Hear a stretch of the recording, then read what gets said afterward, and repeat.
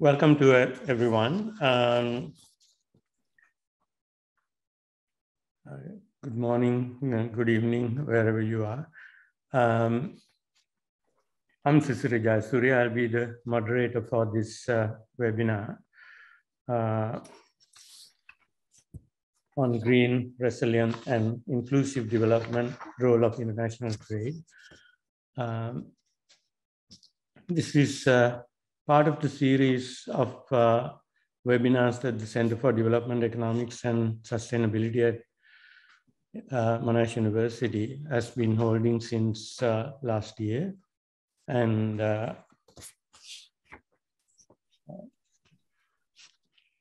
before we start the formal proceedings, as is customary, I want to acknowledge the traditional custodians of the land on which our 4 Australian campuses stand and pay our respects to their elders past, present, and emerging. Today's webinar, the format is that we have the keynote speaker, Dr. Mari Pangestu from the World Bank, who will make the initial presentation. And then Kim Anderson and Ian Coxhead will present some perspectives of their own, including some comments on Mari's presentation. And then it'll be open for Q&A for the audience. The webinar today is particularly important. As you all know, we are about to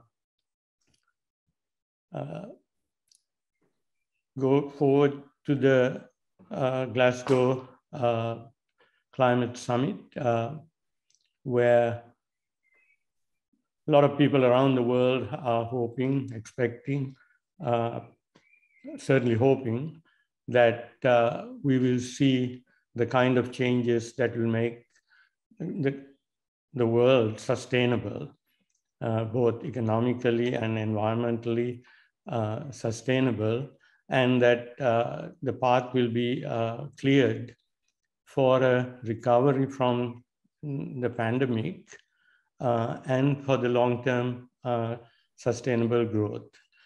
And sustainable in every way, so it also means inclusive development, so that the gains from economic growth and development will be distributed fairly across income groups, across countries, developing, developed, and other and genders and other groups. As you know, this is probably the most challenging time to be talking about international trade in this context. Not since the 1930s has the global environment darkened so much for those who have been advocating and fighting for a world where trade would be free and people would be able to exchange goods, services, factors of production, and do it all in a way that is environmentally and socially sustainable. Since the end of the Second World War, we have seen steady progress in terms of the world moving towards avoiding the kind of scenarios that characterized the world in the 1930s, when the world was gripped in a depression. Countries fought each other initially in the trade arena in particular, through barriers to international trade, rising tariffs, competitive devaluations, etc. And then the momentum of that kind of non-cooperative behavior ended up in the massive catastrophe of the Second World War. And the institutions that were developed during the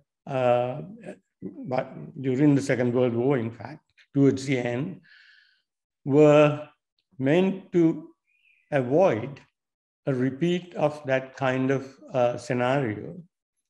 But unfortunately, as we are all aware, the last couple of years in particular have been in some ways somewhat alarming in the way that trade policy issues have come back, linked to international so-called great power competition. So in this, given this backdrop, we are very, very pleased that we have got 3 globally renowned authorities on international trade and development in this webinar, who are also actively engaged in shaping policy and who have been engaged in shaping policies and influencing policies in their own,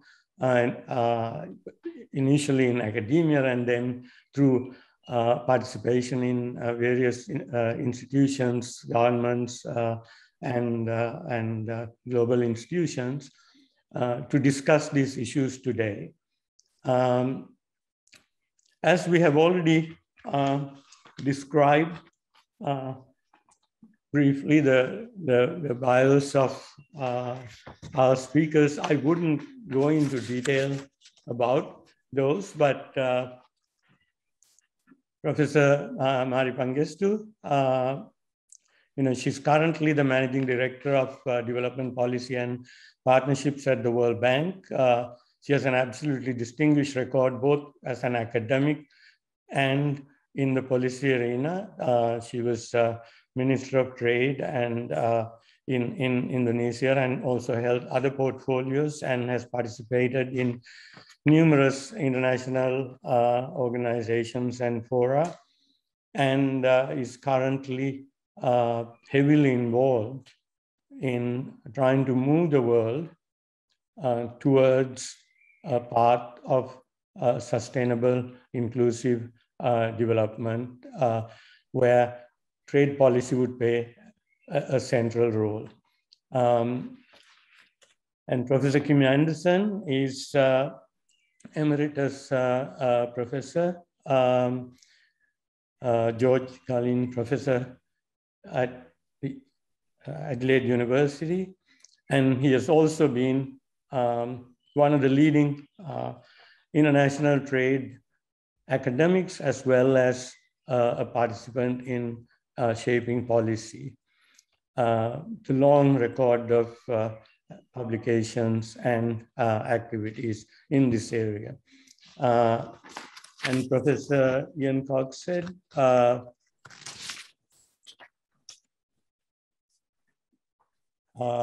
Center for Demography and Ecology and Department of Applied Economics and at University of Wisconsin-Madison, has also been an active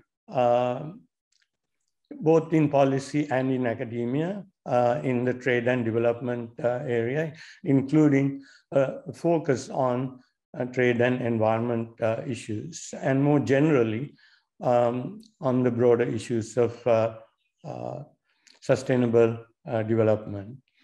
So I want to welcome all 3 of you. And thank you for accepting our invitation to be part of this. I know this is it's a very, very busy time for all of you, but in particular for Mari, who is right in the middle of 24/7 meetings and deliberations and getting ready to go to Glasgow for the meetings.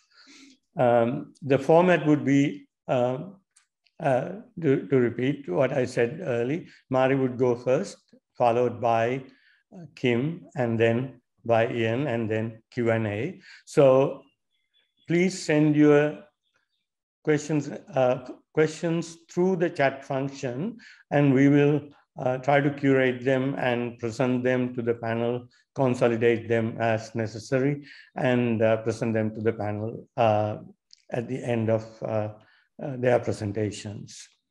Thank you. Mari, if you could. Thank you, Cicera, and thank you for your kind introduction.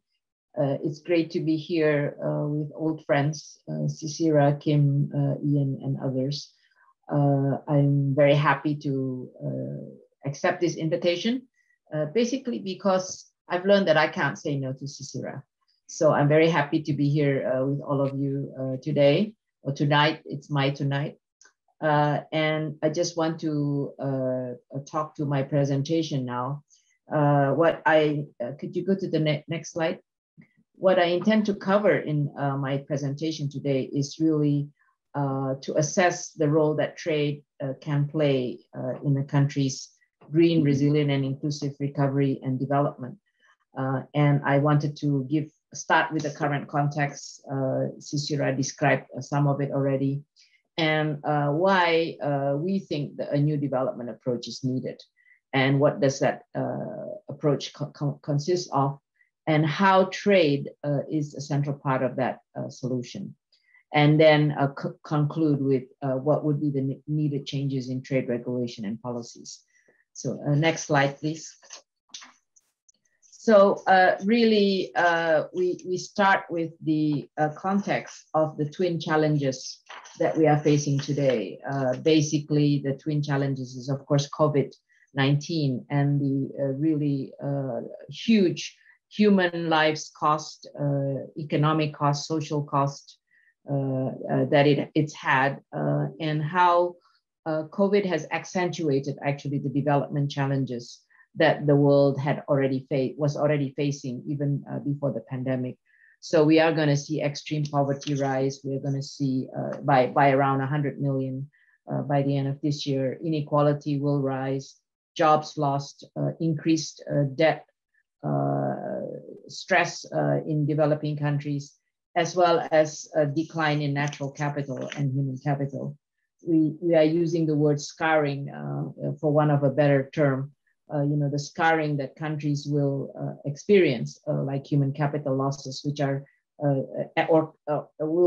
will be very hard to actually reverse and can set back development for even a decade, is what is kind of a lot of the analysis that we are doing.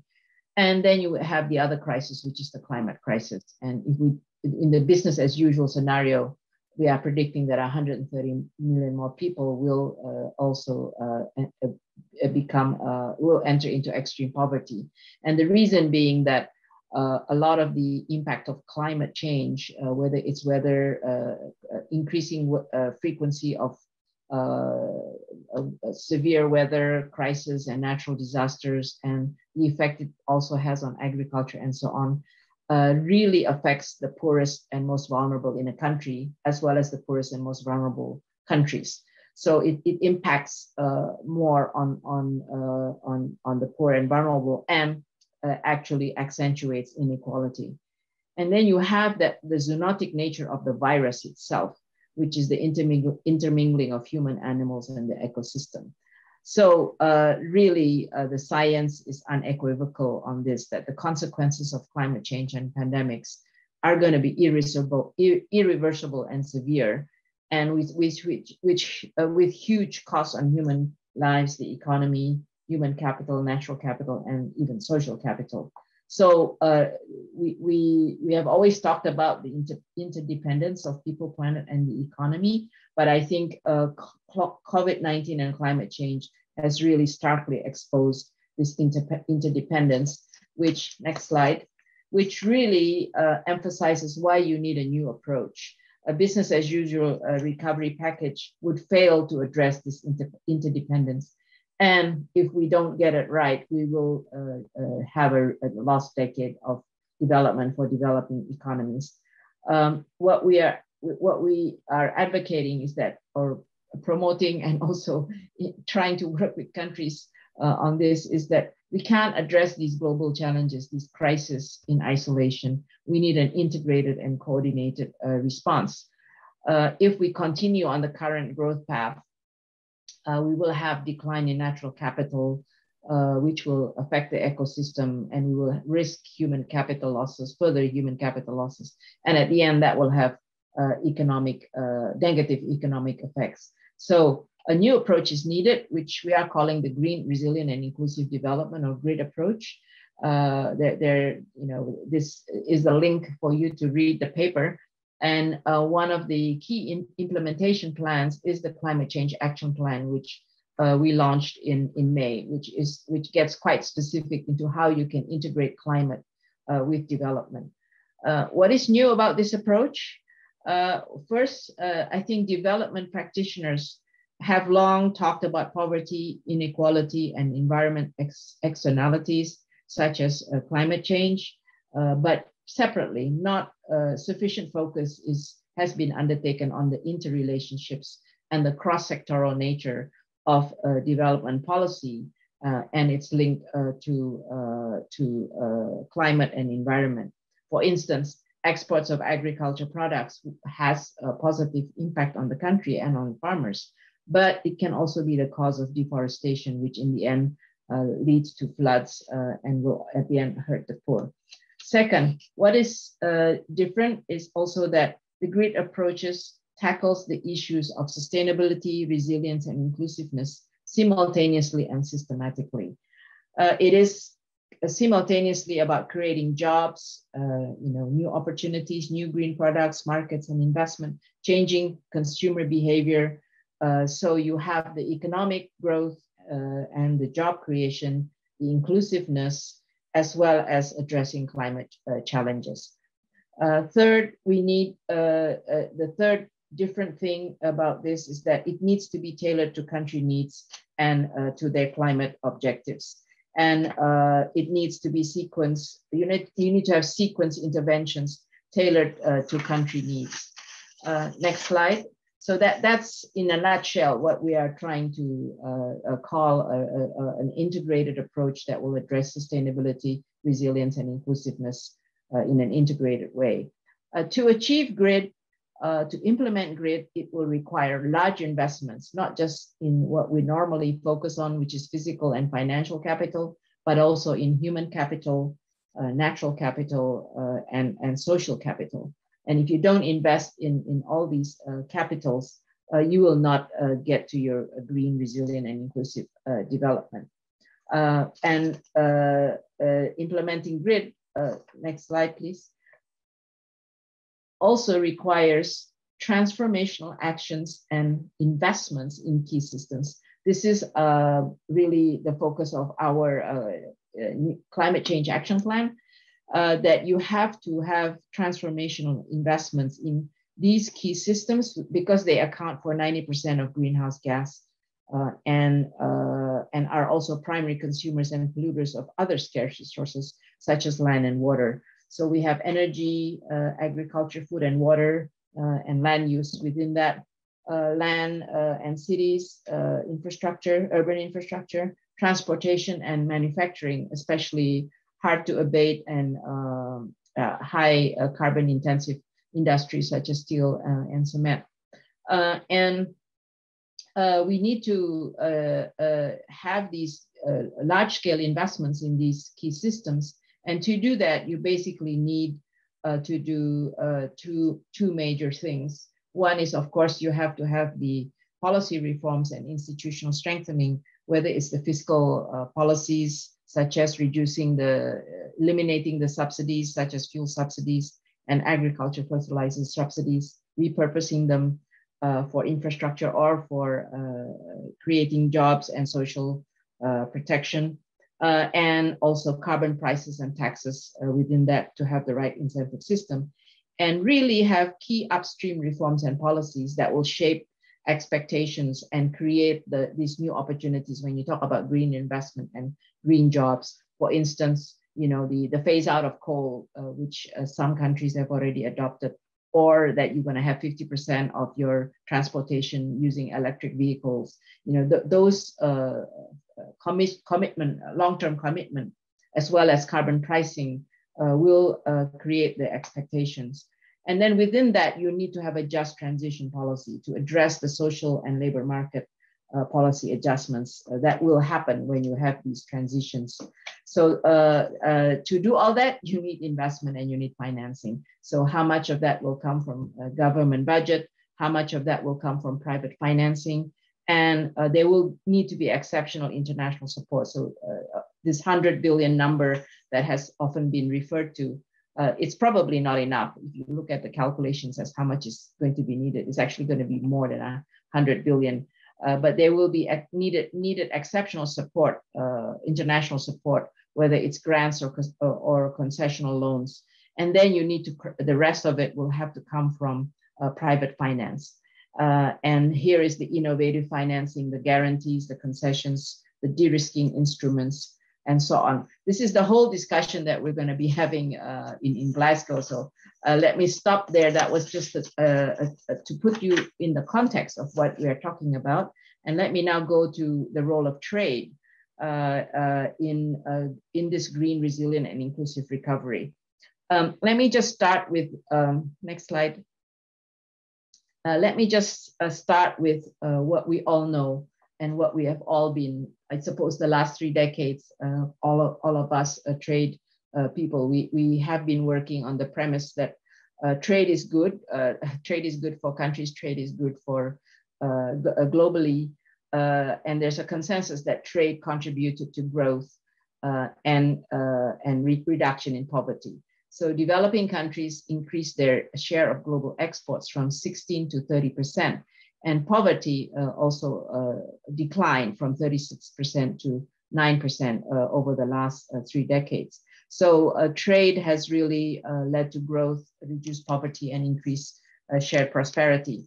And it's based on efficiency, comparative advantage, specialization, and all the export-oriented development model of development that was very much central to a lot of developing countries in the 70s and 90s, evolving production networks, and then global value chains. Next slide. And so trade has been this catalyst for economic growth and poverty reduction. And this is all empirical evidence about how an increase in exports does lead to increased employment and average wages, as well as reducing informality and help women transition into the formal sector. Next slide. But we know, I think Cicera mentioned some of it, what we've seen since the global financial crisis is a decline in the support for trade. And the multilateral trading system has been in retreat, as we know, due to geopolitical tensions, especially in the last 4 or 5 years. The major economies who used to champion the multilateral trading system have withdrawn, and we are, despite the changing environment in the US at least, trade issues are still not yet totally back on the multilateral front. And also the perception that trade benefits have not been distributed equitably across countries has also been a factor that led to the declining support for trade. And this is not just in developing countries, obviously in developed countries, US, Europe, this has also played out, even though perhaps the evidence shows that it has mainly been because of technology. Job losses and declining regions where sectors have declined have been more due to technology rather than trade, yet obviously trade still gets a lot of the flack. And having been a trade minister before, but basically it's what you can see, and it's actually policies that can be used easily are trade policies. You know, it's easy to put on a tariff or a protectionist measure. It's much harder to have a long-term plan on increasing productivity. So it's just the way the political economy of trade works. And trade has also been blamed for contributing to climate change, whether it's deforestation or increased carbon emissions. But yet, despite these challenges, trade is now, we want to argue, more central than ever before, especially when we want to talk about a green, resilient, inclusive recovery. We have seen how trade has played a crucial role in the access to food, medical supplies, and in the production and distribution of vaccines. We are still experiencing, and how trade restrictions, on the other hand, have also led to perhaps unequitable access in some instances. And fortunately for food, there was some food restrictions at the beginning of the pandemic, but that seems to have calmed down, and it did not lead to higher food prices. Higher food prices, nevertheless, is a big issue now, not necessarily because of the export restrictions, but because of other costs going up, and as well as some weather-related production disruptions and logistics and delivery disruptions. And trade has been actually contributing to the recovery. Trade rebound, trade fell at the beginning of the pandemic, but within 6 months, it rebounded, and seemingly continues to be an engine of economic growth. Next slide. So the most recent numbers tell us that within 6 months, trade rebounded, and actually at the end of last year, trade was at a higher level than pre-pandemic and has continued to grow. But the growth, just like the uneven growth story that's been of major concern, also trade recovery was uneven, with those countries which are linked to market integration and GVCs recovering faster, and East Asia and Pacific region being central to that, and many other regions still having a negative export growth. At the moment, our trade forecast is 9.7% for 2021, so it's a sharp rebound, and 6.7% for 2022. But these forecasts are being dampened by shipping and logistics disruptions that we are seeing increasingly of late, and seemingly they might continue into 2022. And because East Asia is the one region that is experiencing Delta variant and slow vaccine rollouts, it can also affect the global value chains.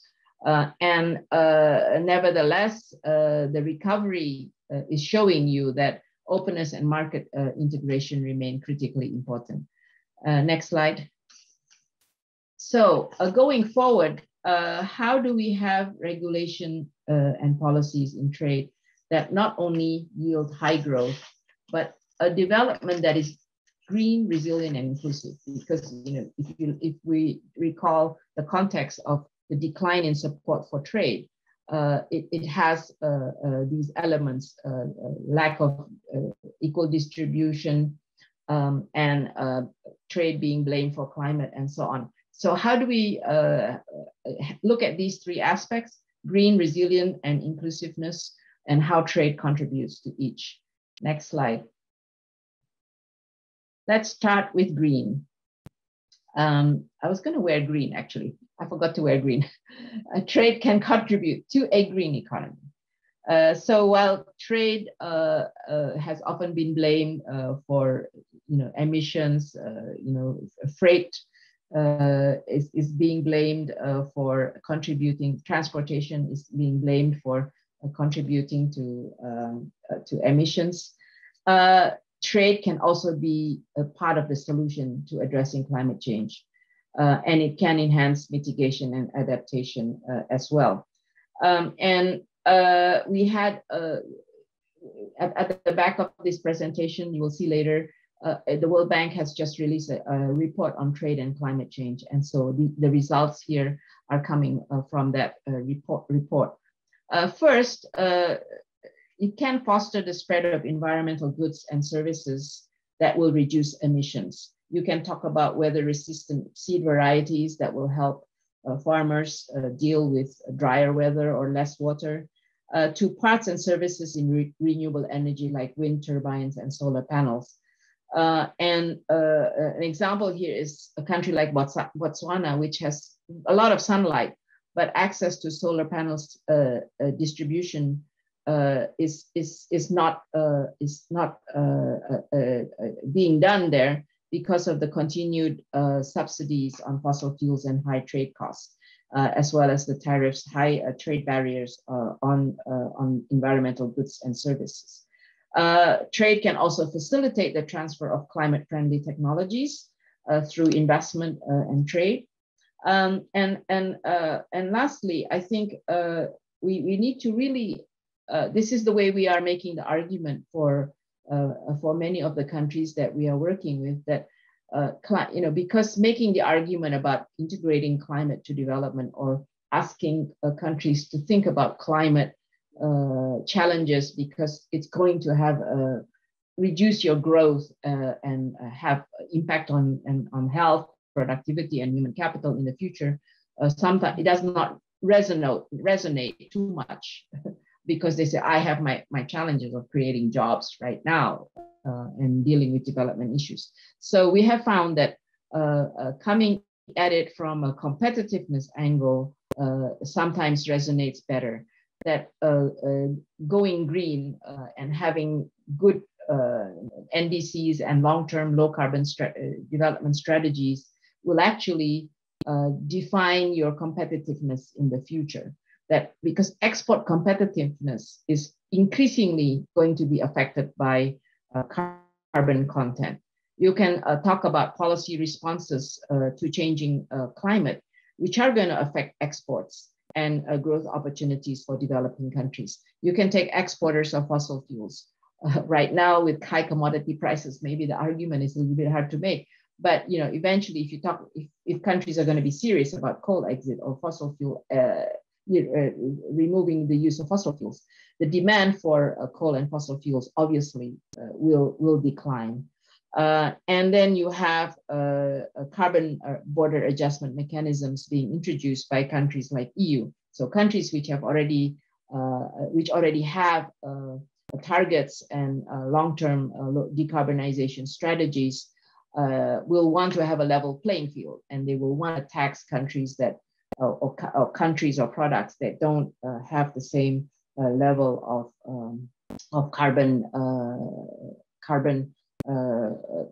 lowering carbon content. So sustainable supply chains will be key across the whole value chains. So how do countries then have go towards diversification away from carbon intensive sectors? And so the trade and investment patterns are going to be changing because of this. And this is the key that will be also where trade can contribute to the green economy. Next slide. So in terms of policies, what should be done to achieve this, barriers to exports of environmental goods and services need to be lowered. Whether it's tariffs on environmental goods, which are often higher than other goods, or tariffs are also higher for environmentally preferable products of interest to developers, which include agriculture and natural goods. And where tariffs on environmental goods are low, oftentimes non-tariff measures like standards and certification can be restrictive. So this also needs to be addressed, not just the tariffs, but also the non-tariff measures. And most importantly, it's not just about tariffs and non-tariff measures, but restrictions on services also be reduced, because environmental services play a huge role. You can import the technology, but if you don't import the human capital and talent that is needed to make the technology work effectively, you will also not get the benefit of that environmental goods. So that's really a key. Second, this not on this slide. Second, we need to remove the tariffs and non-tariff barriers, which are biased towards the imports of high carbon intensive industries or dirty goods. So we tend to have lower tariffs and non-tariff barriers on the clean final, on the upstream dirty goods and higher tariffs on the clean downstream goods. And this actually subsidizes CO2 emission. So we need to address that.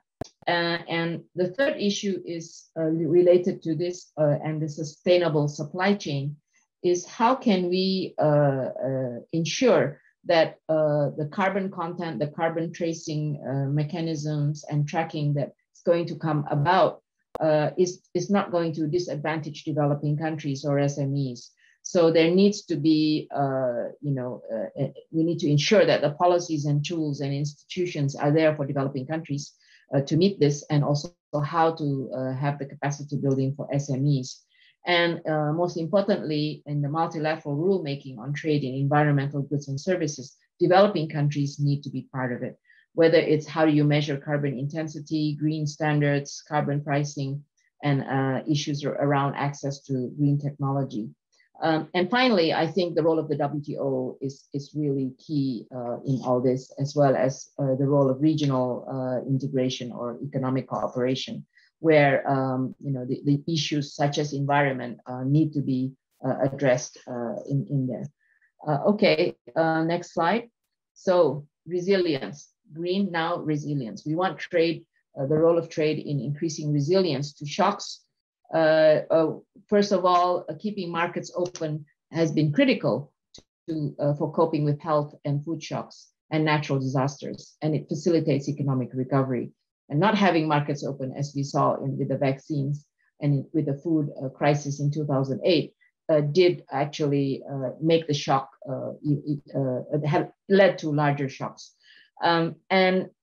Improved trade governance and closer international cooperation really is needed to scale up the production and distribution of medical goods. This is really something that we are heavily involved in, working with countries.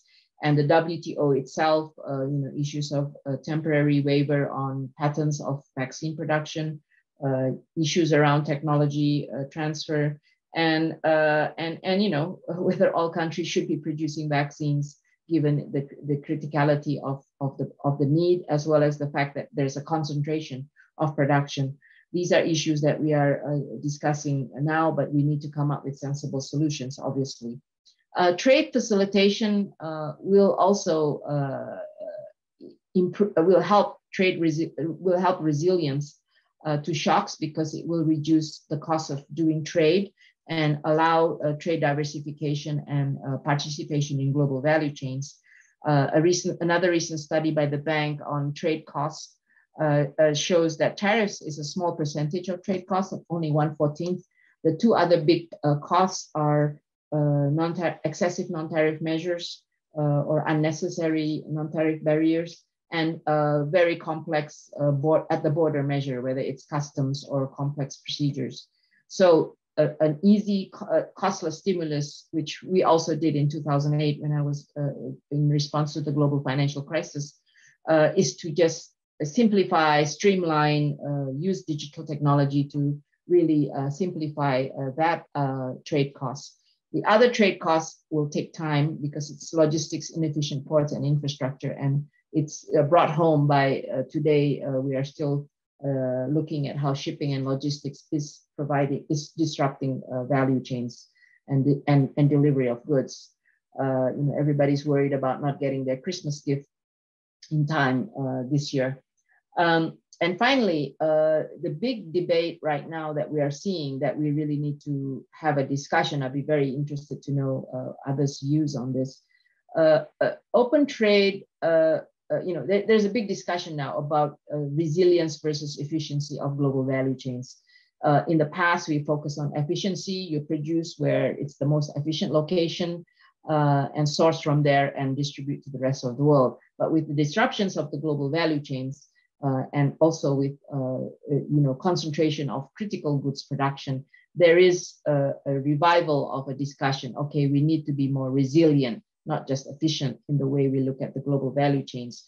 And how do we approach this? Countries are talking about onshoring, reshoring, nearshoring, and we need to have everything produced nationally, especially for the critical goods.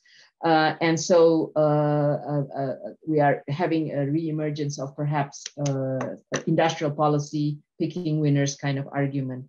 The answer is really diversification, and that has a lot to do with the policies that are in place. It's also to do with better connectivity, and connectivity is not just in the physical sense of the logistics, but also how agile and how adaptable our production as well as distribution. in the near future. So it's not just governments, obviously, but companies need to be more agile. And then finally, trust. And that's where the governance around the production and trade and distribution of critical goods need to be in place. And this is the big debate we're having now in the WTO. There's a multilateral task force on vaccines, therapeutics, and diagnostics. And there's WTO, WHO, World Bank, and IMF. And that's one of the big issues. And it's also in the G20 Health and Finance Ministers discussion. Finally, I think I'm slightly over my 30 minutes. Finally, inclusiveness. Next slide. Finally, inclusiveness. This is not a new issue. Making sure trade the gains from trade is evenly spread is not a new issue, but how we really need to hone down and focus on how can we get this right? How can we make sure that workers benefit and industries and regions that are lagging because of their sector is no longer competitive? You can talk about like in the climate change transition, from a coal region to a clean energy region. These are issues that will be very important for us to address because otherwise we will not have the support for trade and it undermines the public support for trade. So it's not just about the right thing to do, but also making sure that we get the public support for trade. Whether it's about women workers, female-led firms, SMEs, and workers that are in those regions and sectors. Our studies on trade and distribution, we have also just done a recent study on trade and distribution, shows that shocks tend to be long-lasting and geographically concentrated.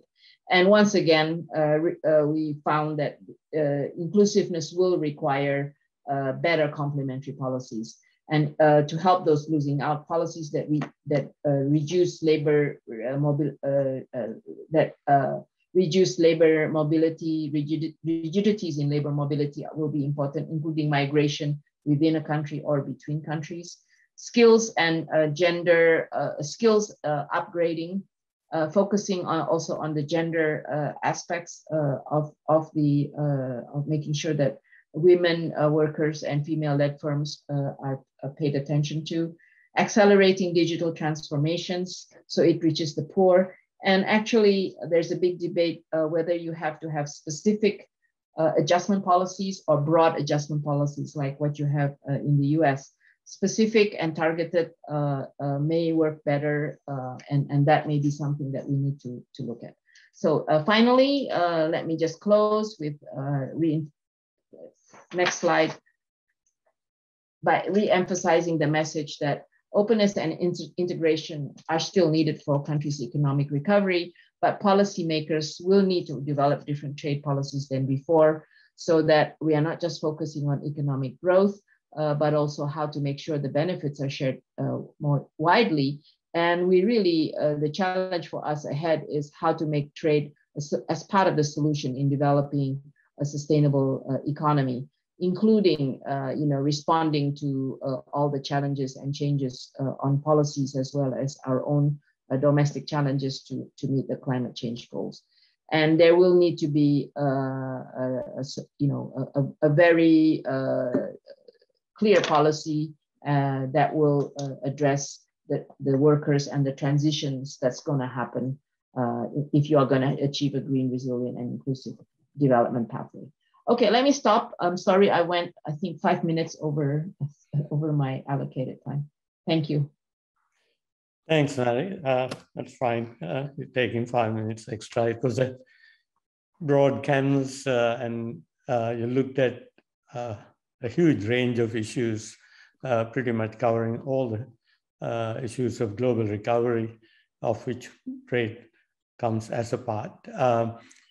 So I'll go to save time. I will invite Kim to come online now and comment on the presentation and present his own perspectives. Good, thank you. Thank you, Cicero. I think we've, can you see my slides now? Yes. Good.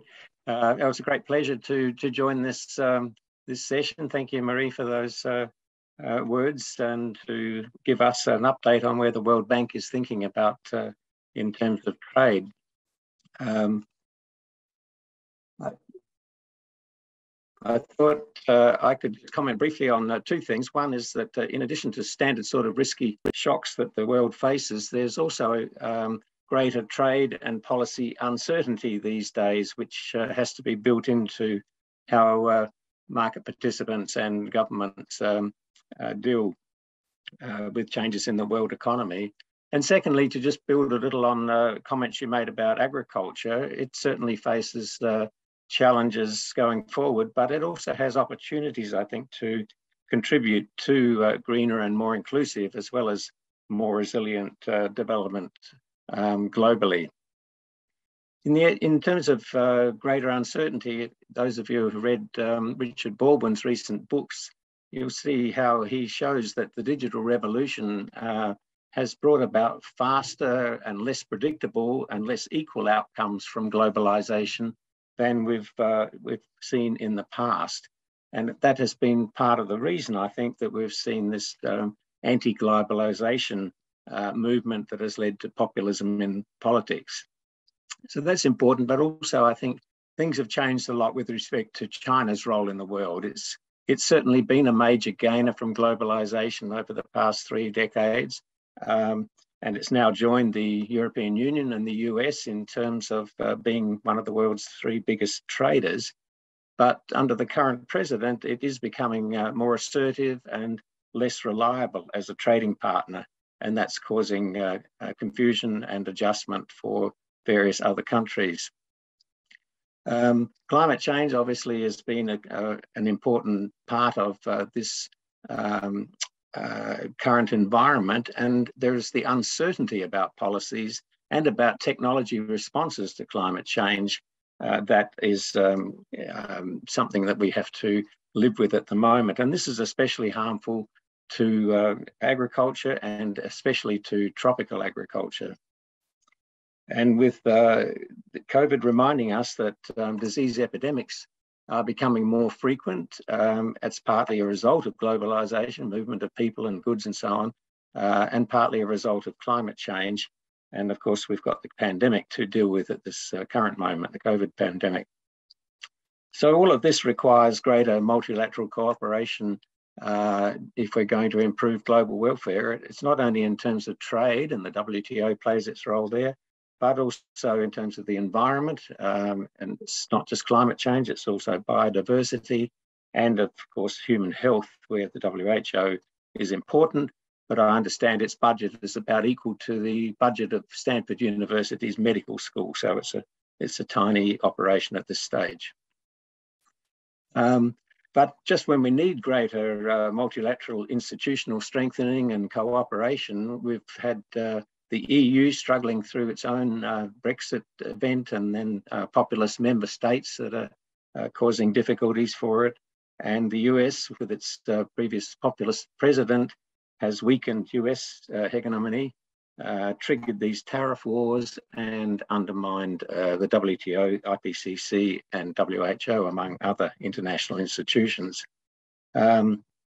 But more broadly, the world has more populist governments in the past decade than it had in any previous decade prior to, back to 1900.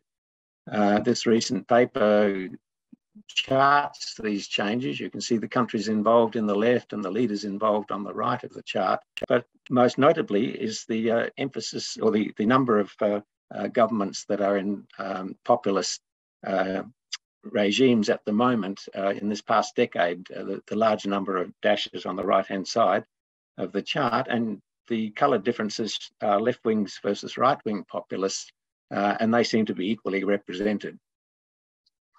Well, what populism leads to is, among other things, economic nationalism and protectionism, and we've seen that already happen.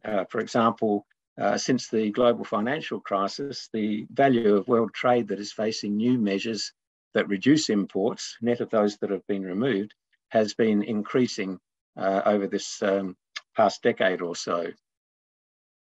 We've also seen that there is policy uncertainty, and that's been rising. It rose during the global financial crisis, but it's been rising again since 2016. So this is just the environment in which we now have to work. The solution, it seems to me, is that those mainstream members of political parties need to become as adept at winning votes as populists have become. And I think that's a challenge, because social media makes it easier for populists to exploit the voting community by bifurcating them. And more specifically, the fake news that is out there on social media that is of an anti-globalization slant has to be countered.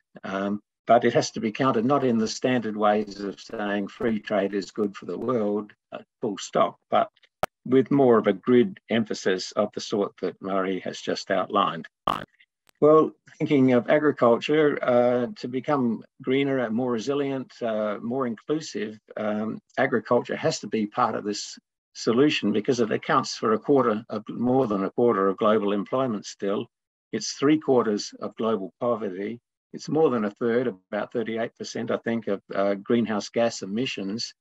It is responsible for setting off a lot of epidemics, and it's a key contributor, along with deforestation, to biodiversity loss. And of course, COVID has now pushed many poor informal sector workers back to rural areas, which is raising that rural poverty incidence even more. And in the meantime, of course, we've still got standard policies in place, and agriculture has many anti-trade policies, in fact, more so than other sectors. It's true that import tariffs have been coming down over the past 25 years, but they're still very high for agriculture, and the average agricultural tariff for developing countries is well above that for high-income countries. We think of high-income countries as the ones that distort agriculture, but so too do developing countries. They have lots of tariffs and non-tariff measures in place that inhibit agricultural trade. If you broaden the concept of distortions to include all sectors, including the exporting parts of agriculture, then you can look at the overall agricultural assistance rate for farmers, the nominal rate of assistance. And while that has gone down for the OECD countries, that's the black lines in this chart, especially since the 90s, it's meanwhile, a number of developing countries, emerging economies, have been raising their positive assistance and are now starting to match, getting close to those for the OECD countries for some of the East Asian emerging economies. At the same time, we've seen since the Uruguay round completion, re-instrumentation of agricultural tariffs that have been bound and reduced, re-instrumented to various forms of agricultural domestic support measures. And so the reductions in tariffs is not quite the extent of assistance to agriculture is not declining as much as the fall in tariffs might imply. In the case of the US, for example, domestic subsidies have risen from 8 to 14% of farm income during the period 2017 to 2019. And some new research we've just done leading into the World Trade Organization's Trade Ministerial later in November had looked at the extent to which agricultural subsidies contribute to the global welfare costs of distortions to farmer incentives. And when we did this at the launch of the Uruguay round, it was those agricultural subsidies were responsible for just 5% of the distortion cost of farmer policies. Currently, they're closer to 8%. As well as that, with looking at those long-run trends, we need to look at the fluctuations around trend. And what we saw and what research showed in the time of the global financial crisis was that food prices tend to, when they spike, governments tend to alter their restrictions to trade. But the research showed that that really doesn't contribute very much to poverty. It might even add to poverty, and it simply raises international food prices further. And conversely, when international prices slump. And as Marie mentioned, that hasn't been so much an issue during the COVID period. It was back in 2020 for a little while, but I think governments had learnt that this isn't a sensible thing to do during price spikes. But we are seeing another food price spike now, so it still remains to be seen whether this happens further as we go forward. And the food price spike is coincident with the energy price rise, that is a fossil fuel energy price rise, and it's exacerbated by that because we have biofuel subsidies still in place, which trigger the diversion of food towards biofuels when energy prices, fossil fuel prices rise. So we're back really to the same level of world food prices, international food prices now in real terms as we had during the global financial crisis.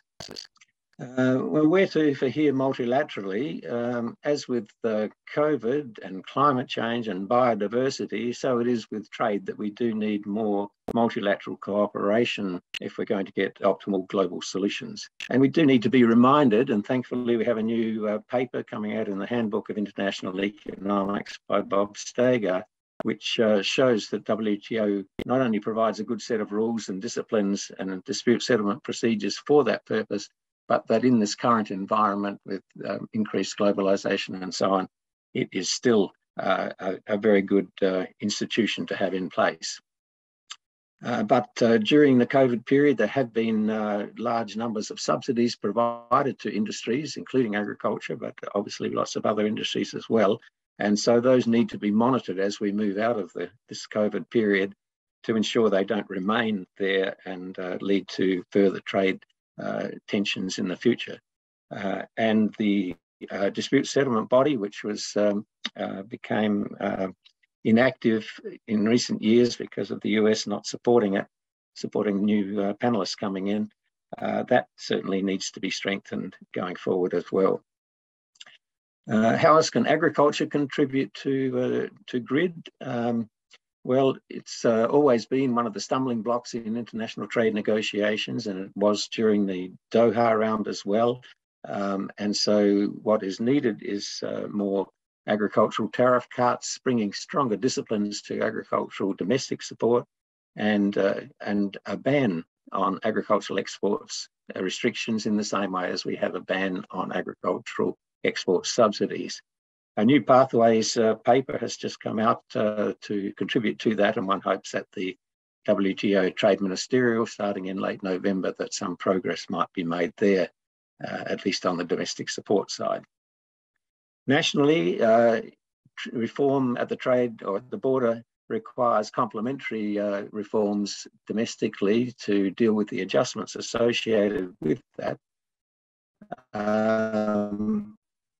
And the repurposing of current subsidies to agriculture is one way of doing that, by providing more rural public goods that can contribute to reducing poverty and inequality within developing countries in particular. It may be necessary that, that income supplements are needed for the poorest households, but these days they can be done with decoupled income support, just using generic social safety net or trampoline mechanisms.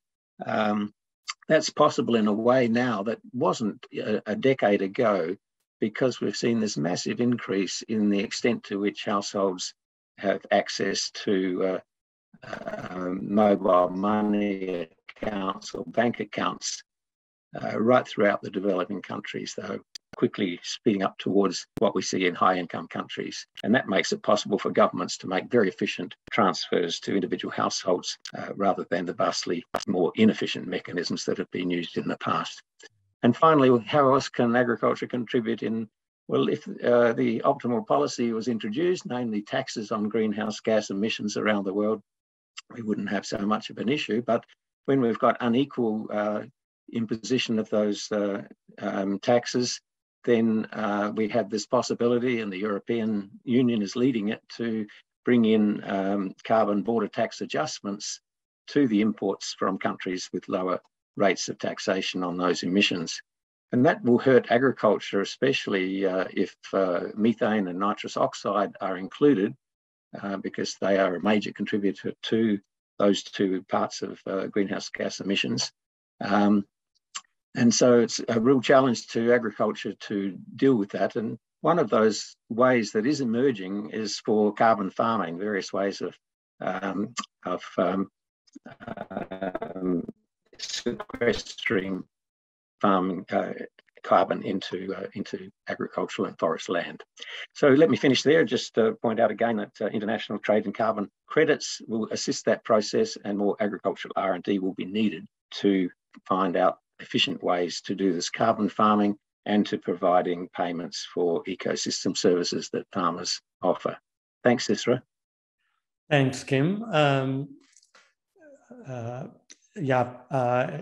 In order to save time, I'll go straight over to Ian. Ian, if you could come on, please.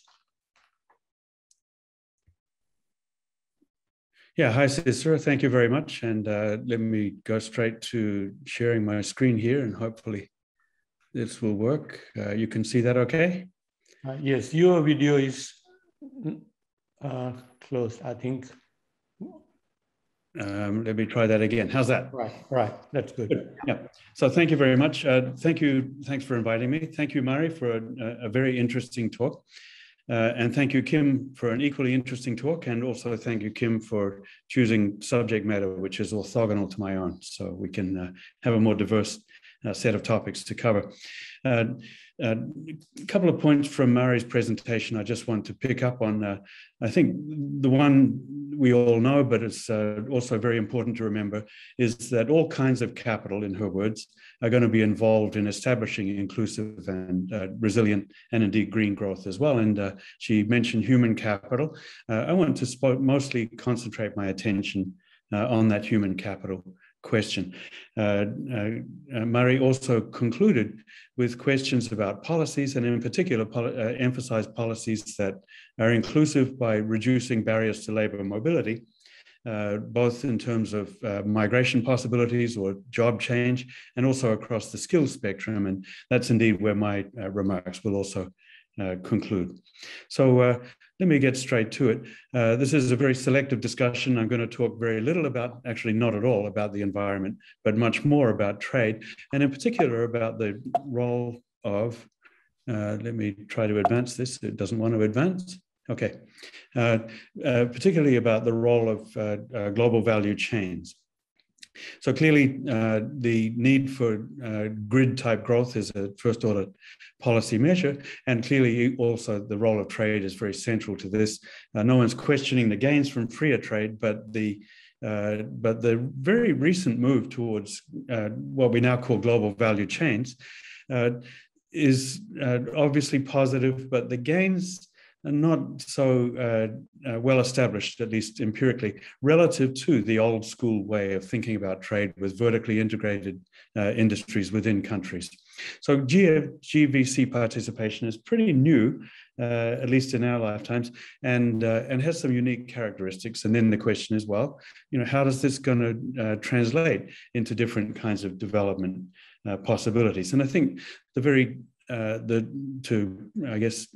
prefigure the conclusions that I'll reach, everything that's written about GVCs says, okay, the old way of thinking about trade was a lot about backward linkages and the kind of industrial promotion efforts that they would facilitate.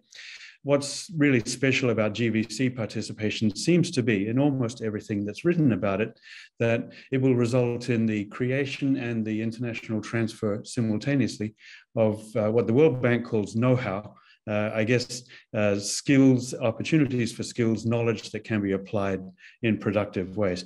So the link from GVC participation, especially in low-income countries whose current GVC configuration is mostly around final assembly with low-skill, low-tech activities, that link really seems most robust, or at least most important, when it comes to the transfer and the creation of new knowledge. So I think that's the criterion against which we had to evaluate it, and against which its potential to contribute to resilient and inclusive growth should be evaluated. So what do we know about the GBC, especially in low-income countries and late arrivals to development?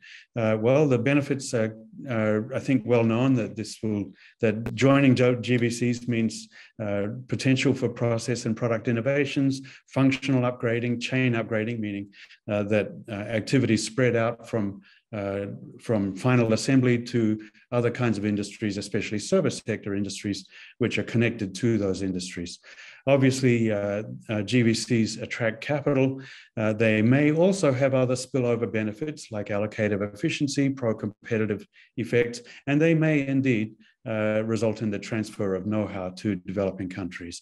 But the empirical results, such as we have, reveal a great deal of heterogeneity, and the quote at the bottom of this slide here, which I won't read, underlines that. This is from one of the very few, I think, rigorous and pretty complete sets of empirical studies evaluating development gains from GBC sectors. A lot of ambiguity and not a whole lot of assurance that lower income countries are going to be part of that process, at least not yet.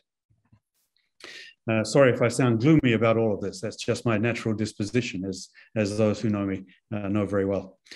So I want to use my remaining time to ask two kinds of questions. One is, well, what do we see in terms of transfers of usable know-how? How robust are the claims for that? And then secondly, I want to stress some kind of longer term and dynamic concerns about the interactions between GBC participation and education, which is, of course, the creation of know-how, and so is vital to this story. So on the industrial upgrading, the know-how story, our expectation is that developing countries, low-income countries, will graduate somehow from assembly to OEM to own equipment manufacturing, that is essentially backward linkages, and of course also onto the more service sector driven part of the manufacturing process, sometimes called own brand manufacturing as well. So creation of downstream and upstream jobs growing out of the initial engagement with mainly assembly type low skill activities. How well does the reality line up with these, I'm going to call them aspirations? I'm going to focus mainly on the countries that I know something about, which is Southeast Asia. And to save time, let me direct your attention to the right-hand diagram here. The left one merely confirms increasing shares of exports in GDP with a question mark about what's been happening in Malaysia. But the right-hand one is a set of measures of the skilled to unskilled labor ratio and value added of exports. And as you can see, over a pretty long period of time, these data indicate not much change. Vietnam is really the only country that shows any kind of upward trend, and that's associated with its early liberalization experience. In terms of aggregate exports, the skilled to unskilled labor ratio in value added hasn't changed a whole lot from 1995 through to the end of this data series in 2011.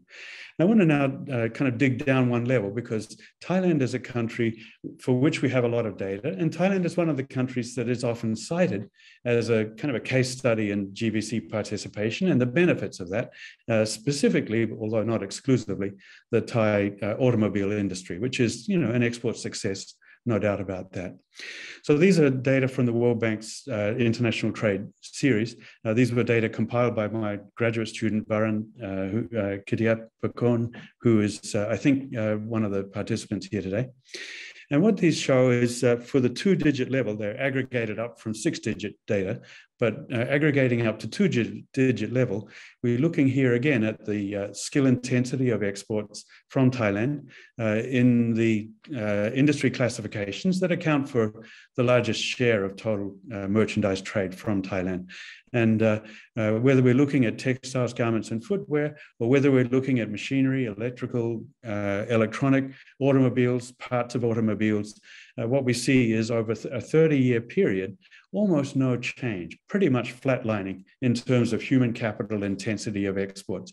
Whereas the more optimistic view of global value chain participation should have these human capital input levels rising over time. If they're not rising, then we have to ask the question, well, just how much know-how is being created or is being transferred, and why isn't it showing up in these export data? Interestingly, the only industry that does show significant increase in human capital intensity in Thailand, the very bottom dark blue line, is the rubber industry, but that's also the one that's kind of least, I think, connected to global value chains. So this is moving up from exports of raw rubber products to rubber gloves and condoms and other things like that. Something that Thailand does very well, but it's a pretty small part of their total export story. So a little bit pessimistic based on the evidence. Okay, the evidence is not that complete, but this evidence doesn't point very conclusively towards the kind of skills upgrading that 30 years of global value chain participation in Thailand should have expected us to produce. Let me now turn with the remaining time that I have to the question of education. So if GVC participation leads to human capital accumulation, that's great. That's the aspiration that we have and the hope, I guess, that we have. And of course, human capital investments are absolutely essential to resilient and sustainable long-run growth in the developing world. So how well does GVC participation play into this story? Obviously, lower income economies have exploited their abundant blue-collar labor to join global value chains. And this has had pretty clearly had two kinds of effects. First of all, income effects. Higher income leads to higher education, greater spending on education by households and by governments as well. That's a positive effect. But at the same time, we know that specialization in blue-collar industrial activities has had a negative effect through relative price effects. That is, that the relative demand for blue-collar labor, at least until now, in countries like Vietnam, Indonesia, maybe even Thailand as well, the relative price effect has been to depress returns to skills by increasing demand for blue-collar labor faster than the demand for skilled labor. So that's a negative effect that pushes back on any positive effects from income growth. And of course, as Mari already highlighted, there are going to be interactions with mobility in the labor market as well. The least mobile households in the labor market are the ones least able to take advantage of global value chain based growth. Let me skip the demographic story. So let me pull in some data from Vietnam for the next 3 slides to highlight the kind of concerns that I have. The first of these is a set of estimates from a study by Duan and Gibson, but reinforced by lots of other studies as well, that indicate pretty clearly and pretty robustly that returns to education, returns to schooling in Vietnam peaked at about 10% per year of education in around about the same time that Vietnam joined the WTO, that is around about 2008. Since then, they've declined by these estimates by about 40% in a pretty short period of time. And of course, these are overall returns. If we look only at domestic private sector activity, then the peak returns were much lower than this, about half, and have certainly not risen as well. So a great deal of what we see here is driven by increased supply of skills. There's no question of that. But another part of that is driven by specialization in blue-collar activities, raising, as I said, the returns to blue-collar earnings relative to those for skilled workers. And so that's clearly had a depressing effect on the skill premium in Vietnam. What does this mean for investments in skills? Well, that's one component of the set of signals that children receive when they're making decisions about whether to stay in school or to leave school once they reach working age and join the low-skilled labor force. These are data, again from Vietnam, that suggests that the intensity of FDI employment at a district level, something which is an indicator not only of work jobs in FDI industries, but also, of course, for the 2 or 3 jobs, additional jobs that are created for every FDI job that is invested. These data suggest that both for young men and for young women, especially in urban areas, there's a pretty strong negative association between increasing intensity of FDI employment and the propensity to stay in school. So what these negative bars show is that for a 1 standard deviation increase in the share of FDI employment in any given district, we get for 16 and 17-year-old boys a 2 to 3% lower percentage point lower rate of enrollment in school, and for girls a 4 to 5% lower rate of enrollment in schools. So that's a pretty serious drop. And if we look at econometrically this, I won't spend time on this exercise, we see again that even after we control for the positive effects of higher per capita income, lower poverty, we still find a very strong effect from the labor market, which is basically a demand signal which says if you're not doing that well in school, or if your family is not that wealthy that they can keep you in school, then maybe when you hit 15, 16, it's time to drop out and join the labor market. And that may be an issue going forward, because this will be not just the current generation, but it will also be transmitted as these children become parents to their children as well. So I think on the whole, we have some pretty good reasons to doubt the resilience of the transmission from global value chain activity to increases in human capital, and I worry a little about that. It's true that all of the assessments of development gains in the long run from global value chain participation are very conditional. Here's a quote from the World Bank's World Development Report, typical statement of this kind, I think. Everything will be just great if developing countries implement deeper reforms, and that if, I think is the set of details in which the devil will be found. So lower transfer rates of know-how, exclusion of less mobile groups, diminished returns to educational investments. I think all of these are threats to sustained growth, to resilient and indeed inclusive growth for countries that are relatively low income and are relying on global value chain activity to support longer term economic development. So let me conclude with a few indicators in the direction of policy. First of all, it's true that we don't have any really good generalizable lessons from experience. Second, there's now an increasing body of work which suggests that intervening in the labor market, active labor market policies, upskilling programs have had really very low returns relative to expectations. This is true in RCTs that have been surveyed by David McKenzie, and also I think in real life experience. It's also true, and I think the Thailand experience points us in this direction, that relying on global value chain participation to kind of automatically lead to broader and deeper forms of activity in skill-intensive industries, that doesn't seem to be an automatic process. It's going to need a push from policy. And then lastly, let me throw out a maybe controversial idea, and that is that one of the things that's clearly lacking in low-income countries is the skill base that's necessary for more skill-intensive industries to expand. Waiting for those skills to be produced through the education system might be kind of a long haul. And so maybe we should be looking back at another global value chain economy, Singapore, in the 1980s, which embarked on a very, very ambitious and very, very far-reaching program of essentially GVC-oriented industrialization. And one of the things that they did in there was massive imports of skilled labor from the rest of the world, increasing the numbers of skilled workers in Singapore between 1980 and 2000 from about, I think, from about 80,000 to about 290,000.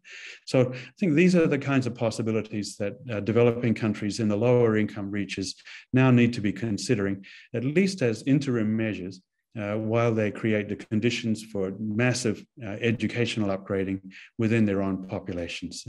Thank you, Cicera. I went a little over time. I apologize, but I'm done now. Thanks, Ian.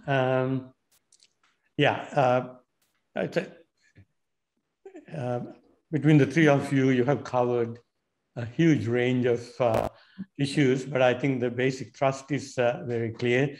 On the one hand, trade is really critical to growth and development, and critical to any strategy for recovery from not just the pandemic, but overall recovery in the world economy and the achievement of green, resilient, sustainable, inclusive, all of that development.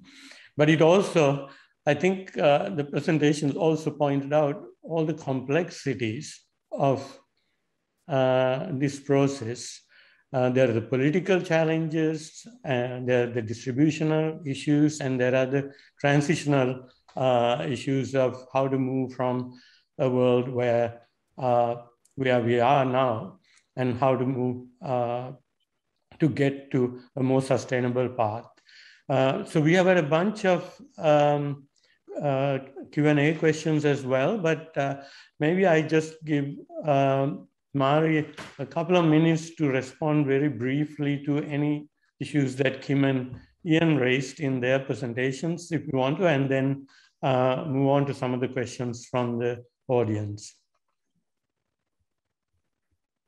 I'd rather hear a question from the audience, but just very briefly, just to say I agree with Kim and Ian. I mean, they supplemented in more detail some of the issues. I totally agree that agriculture is key, given its contribution to greenhouse gas emission as well as poverty and job creation. And obviously, transformations in the agriculture system and land use, food and land use is key. And it's one of the key challenges for us.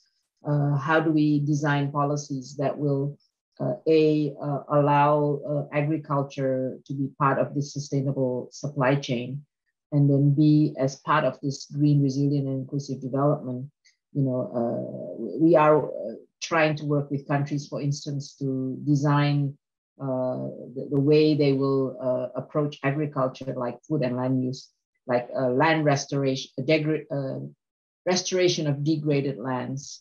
I think is a very good program that we are trying to do in many countries, where you have what we call a triple win. It's part of the stimulus that will create jobs, and at the same time, the ones that are working on the degraded lands are the ones that the farmers who will end up hopefully have better land use. And then you also supplement it with sustainable agriculture practices, repurpose your agriculture subsidies, and then you will also have the win of more increased productivity and sustainability. So those are, I think, the kind of thinking that we have to have. And I agree with you, there's still a lot of trade distortions and subsidies that need to be addressed at the national as well as at the global level. Just for your information, the OECD, WTO, World Bank, IMF, we are actually trying to put a compilation of all subsidies, not just agriculture, just to understand this whole issue of subsidies and how we should be addressing it. So you made a point about how we need to get a handle of this and make sure that they are reduced, and some of them were introduced during the crisis response. How do we deal with that? And for Ian, yes, you were very pessimistic in all the policies that you were saying. Some works and some cost a lot, and maybe inconclusive in terms of the outcome. And how do you deal with the latecomers and the low-income countries? I think we need to sort of think ahead in terms of the role of disruption. If I think supply chains are going to change and evolve, and you don't have to be the whole part of it. You have to figure out which part. It could be services, it could be something very specialized that you are part of, and that can allow leapfrogging for some of the low-income countries and latecomers. But it's not something that's easily done without policies that will allow you to have the infrastructure, the connectivity, and the skills. I do totally agree with you, though, on the importing of skills that you don't have.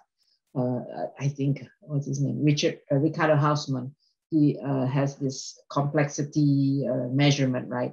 And Indonesia, he did a study for Indonesia, and it came out that we only we don't have very many complex products. And we had a very, very low ratio of foreign workers compared to total workers, because we do have a very restrictive policies on importing talent. I do agree that that's the really fast way, and you actually will lead to innovation and create a lot of creativity if you allow if you can allow talent to move where they should go. Thanks, Mari. I'm going to consolidate some of the Q&A questions, given the time constraint. We have only a few minutes, more at most. I think the one issue is the transition from where we are. So one question says, okay, in the past, we have had a lot of trade growth, and countries, like China became the factories of the world. And to some lesser extent, I guess, Vietnam and so on. They exploited comparative advantage in particularly unskilled labor. And now they're confronted with the challenge of actually moving beyond that to producing green goods, more sustainable way, which would mean different technologies, different skill sets, etc. And that, how would value chains be reconstituted in order to make that transition? What are the costs of doing that? What are the strategies for doing that? So that's one set of questions. Then there's another set of questions about the global trading system, which example, Mia Mikik, previously at ESCAP, has raised this question, which several other questions also relate to. The world trading system has become weaker. The multilateral system has become weaker. We are getting fewer and fewer agreements. Current agreements are getting weaker, not stronger. So how can the system actually somehow be revived to meet the many challenges that were outlined in Mari's presentation, as well as the issues raised by Kim and Ian. Maybe Mari, you can go first, and I'll ask. Yeah. Not easy questions to answer, so I'm counting on Kim and Ian to help me answer this. I'll try to be brief. I think yes, it's a big challenge, this transition to green, but basically it's no longer, I think, a choice, but it's a reality. And we are, as we are working with countries, for instance, even Indonesia, like Turkey, those who are exporting to Europe, actually they're already facing it, right? Because it's, we're gonna face CBAM. Now it's been delayed to 26. It was 23 before. So they were already thinking, okay, how do we have carbon pricing? How do we make sure that we can track the carbon and so on and so forth? So it's already, I think, companies at the kind of the real trading level, it's already happening. And we know that investment decisions today are being driven, companies are having net zero targets. So they also have to comply or look for locations of production where they can actually be green. So like, I just give you a concrete example. Tesla was trying to figure out where they should be producing their electric cars. Was it Indonesia or India? And it was basically linked to whether you had renewable energy or not. For them, it had to be 100% totally renewable energy, or they wouldn't go there. So that you already have to have the long-term strategy of your energy transition, for instance. So I think it's no longer a question, but it's how do I, as a country, best attract this new green investment and its opportunities. But the difficulty is, again, just like you had displacement because of in the past because of competition. Now you also will have displacement because of green transition. Like you can take the coal miners or the areas which benefited from coal. How do you deal with that? So we actually propose a just transition has to be people at the center, and just transition needs to be central in the policies that we design. And it's quite country specific and so on. So I think it's a big challenge. I'll leave it at there. And I think on the world trading system, I couldn't agree with you more on that. It was, who was it asking? From UNCTAD. Mia. I'm sorry. Yeah. Mia, okay. From SCAC, right? Yeah, Mia was asking that. And obviously that's the question uppermost in our minds too. And I just came from the G20 trade ministers meeting, and there was trying to rally, a strong support for a good outcome at the MC12. I don't think we're quite there yet, but we will need to continue to rally that.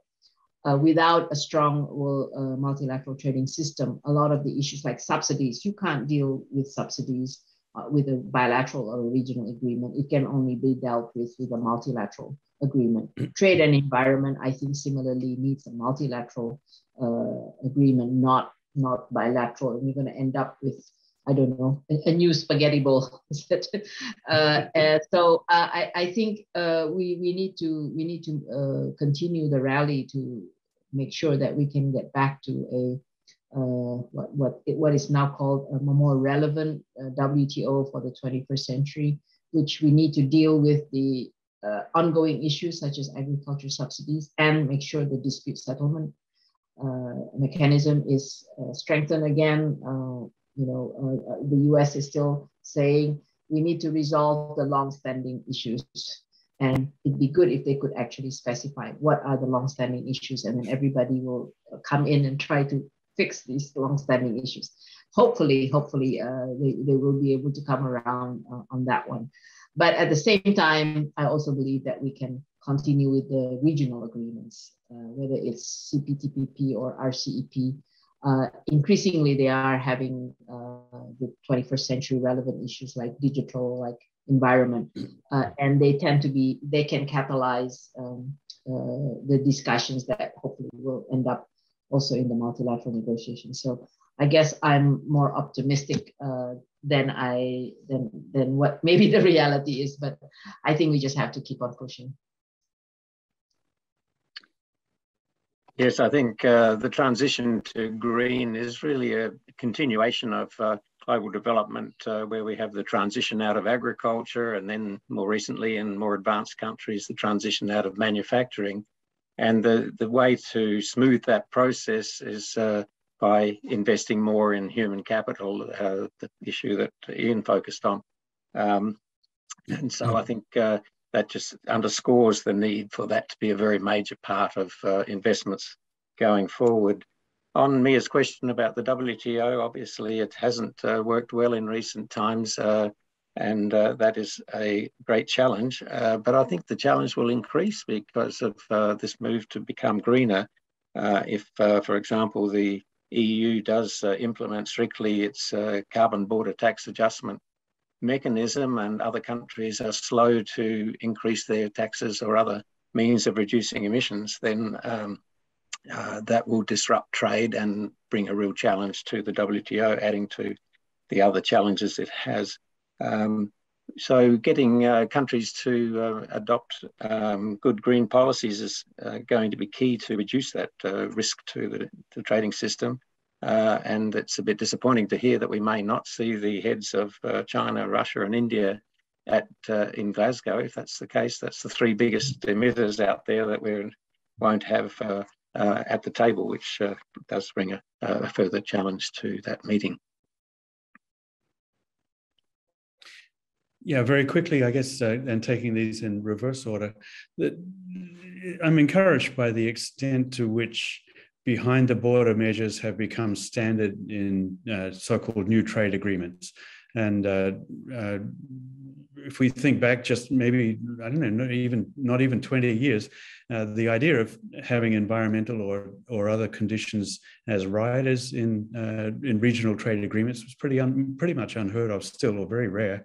Now I think it's becoming standard, and I think that countries for both trade-related reasons. They want to be in the agreement, and also because the idea of environmental damage is no longer an abstract concept, but a very real one to them, are showing much greater willingness to accept those kind of provisions, and perhaps to even accept provisions with real teeth as we go forward. So whether that happens through the WTO or not is impossible to predict, but certainly in regional agreements, I think it's becoming much more standard. I like the way that that's happening.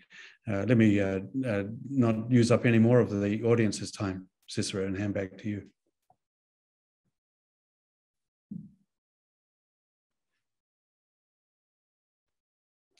You're muted, Cicero. Sorry. Thanks, Ian. Yeah, given the time, we should bring this particular webinar to a close, but I think Mari and Kim and Ian, you have done a wonderful job of presenting the big picture and also some of the nuances and the challenges that confront us going forward. But I'm glad that you all end on some degree of optimism, not just highlighting the challenges, but also giving us reason for hope, and for the sake of all humanity. I hope that your optimism is justified, and that the audience here is better informed today and would be more active in pushing this agenda forward for the sake of everyone.